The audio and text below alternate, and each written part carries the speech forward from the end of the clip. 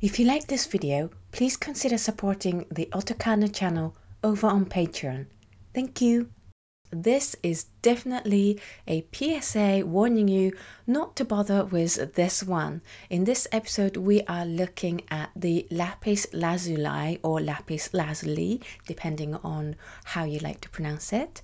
The color payoff you get from this one is so sad that I had to make a video about it so that you didn't experience disappointment. I knew about this color's poor reputation before purchasing it, but it is worth buying it if it prevents others from getting disappointed at such an expensive purchase.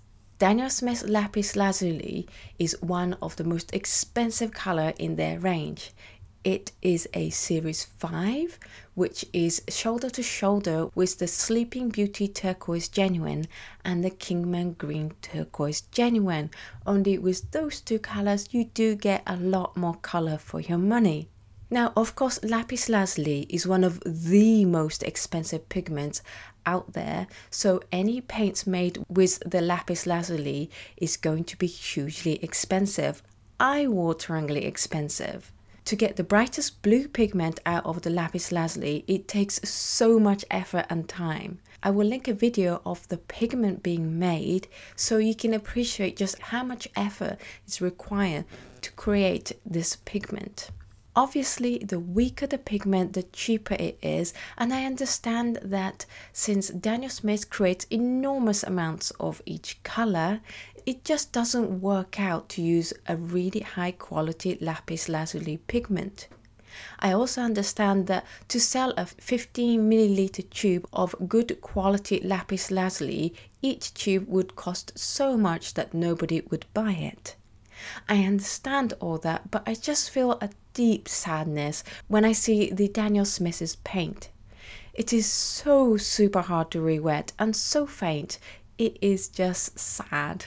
I would say that this is the hardest color to re-wet and the color with the least amount of color payoff in the whole of Daniel Smith's Primatek range, if not for the entire range. Of course, there will be some people that will really appreciate having this soft version of the Lapis Lazuli, but I just want you to be aware of how faint it is before you invest in this paint. Daniel Smith's website says, Lapis Lazuli have been prized for its beauty, its mystical property, and its perfection as a pigment. Ancient civilization believed that the veins of glittery pyrite found in the Lapis Lazuli were actual gold, driving up its value. The stone's expense today, as in the ancient world, results from its hardness, which makes extraction difficult. Mined in the mountains of South America, this gem quality pigment is a subtle blue-grey with a classic color that is light reflective, due to the irregular and angular shape of the pigment particles.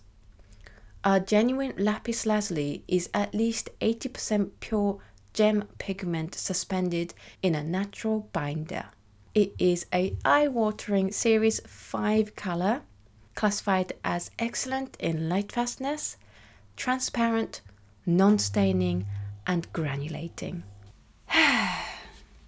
So, this is Lapis Lazuli. Now, let me just let you know that I have not changed my light setting. I haven't bleached out this sheet with powerful lights or changing the exposure compared to the other videos. This is just how faint Lapis Lazuli is. And you can see why I call this quite disappointing for the amount of money you have to pay for this color. Let me just remind you that this is a Series 5 color, which in the UK you pay upwards of £22 per tube, which I'm guessing is about $18 to $20 US. As you know, I paint these from dry paints, but I pre-wetted the color and I scrubbed at the color lows to get some semblance of mass tone. and this is the best I could do. I definitely spent more time scrubbing at this color than any of the other colors I've shown you, and I'm going to show you in the future in this series, and you definitely get the least amount of color out of the entire range. It does thankfully do gradated washes really well. There's practically no way you could get cauliflowering from this color, and you do get very strong granulations, as you can see here. Another good thing about this color is that it actually does stick to what Daniel Smith says this color will do. It is very transparent, as they say. It is very easy to lift the color off all the way back to white, but that's not surprising considering how pale this color is. And it does actually do glazing pretty well, and since it's a granulating color, you do get the linear pattern through the gauze, and this is the only place you're gonna see a real concentration of this color that is something close to what you might imagine a lapis lazuli color to look like. Since it's a granulating color, it doesn't do very well with salt, and I swear I did do the water blooms on here, but you don't see that very well. Let's look at the color mixes, and these are the 12 colors I mixed the lapis lazuli with. Now, because I want you to see the effect of the main mixing color, I do tone down this mixing color to match the tinting strength of the main color I'm mixing, and in this case it results in the palest palette we've ever had on this channel, which for some people is going to be great. I know I keep dissing this color, but I totally am aware that for some people this faint color is going to be brilliant and just what they're looking for. And in fact it does create a really nice, very soft palette. The complementary color to lapis lazuli will be the yellow orange, and in fact you do get nice muted color here. However, you do get the blue granulation coming through as well. So let's take a look at how this lapis lazuli compares with other colors that are commercially available. Because ultramarine blue is a synthetic replacement to the lapis lazuli, I've pulled up all the ultramarine blues that I have. However, with the Holbein, I didn't even bother with the ultramarine deep. I just used the ultramarine light here because I knew there would be no comparison anyway. So I have here Daniel Smith Ultramarine Blue, Daniel Smith French Ultramarine, Daniel Smith Cerulean Blue, Daniel Smith Cerulean Blue Chromium, Daniel Smith Lunar Blue. Then we go into the Holbeins, Ultramarine Light, Cerulean Blue, Manganese Blue Nova, Vertida Blue, and Cobalt Blue. Then we have Senelia Ultramarine Blue Light, Senelia Ultramarine Blue Deep, Senelia Cerulean Blue, Cerulean Blue Red Shade, and Royal Blue.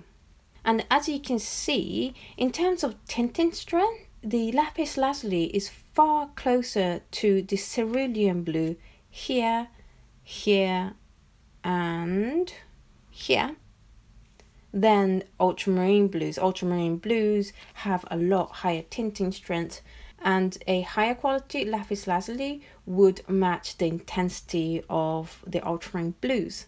I put Daniel Smith's iridescent electric blue here just to compare the tinting strength, because the iridescent colors are mostly micas and therefore have a lot less tinting strength, but as you can see, the iridescent electric blue has a lot stronger blue than the lapis lazuli. I want you to take a closer look at this color. This is Schmincke's lapis lazuli that Shadow from Sadie Saves the Day very kindly gifted me a dot card of. So these are both using lapis lazuli, but you can see that the Schmincke's one is a lot stronger color, a lot closer to what you expect from something that is the natural version of the ultramarine blue.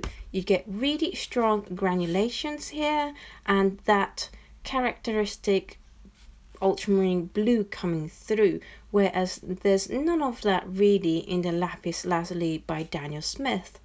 The only downside to the Lapis Lazuli by Schmincke is you can see that there's this graying kind of gummy color coming through in the Lapis Lazuli by Schmincke, whereas there's none of that kind of green grey hue happening in the Daniel Smith version. So Lapis Lazuli Genuine by Daniel Smith, I would say that if you are in love with the idea of painting with Lapis Lazuli and you want a color that's commercially available, that is reasonably affordable, because let's face it, a higher quality Lapis Lazuli will cost an eye-watering amount, and you are looking for a much paler color, then this will be a good option for you.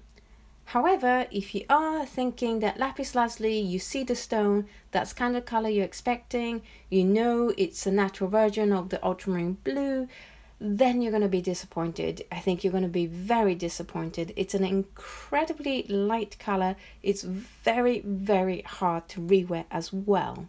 I certainly wouldn't recommend this to anyone unless they are looking for that particular characteristics of this color, because it's such an expensive purchase and I wouldn't want anyone to be disappointed after spending that much money on a tube of watercolor. We have Ultramarine Blue to take care of the stronger color, and I think if you are looking for a genuine Lapis Lazuli paint that is commercially available, then the Schmincke's version you're going to have a lot more fun with than the Daniel Smith version, because it is a lot closer to what I certainly would expect from a Lapis Lazuli color. One thing I don't want you to think is that all Lapis Lazuli is this weak, because Lapis Lazuli is a beautiful pigment and you only have to look at works by Vermeer to see just how beautiful Lapis Lazuli can be. This is just a lot weaker version of that paint, and I would say that it's not a very good representation of this pigment. You know I love Daniel Smith. I have created 3 series that are based on Daniel Smith's colors, but this color disappoints me so much, and I just want to let you guys know that this is what you should expect from this color to avoid disappointment. Usually here I'm going to ask whether you're going to get this color or not, but I'm not going to do that this time, because unless you are looking for a faint expensive color, I really can't recommend this color, as if I haven't made that clear enough already. So yes, this was Lapis Lazuli. If seeing this video has saved you a bunch of money and saved you from disappointment, then please do give it a thumbs up and let me know in the comments down below. Thank you so much for watching this video, and I will see you in the next video. Bye!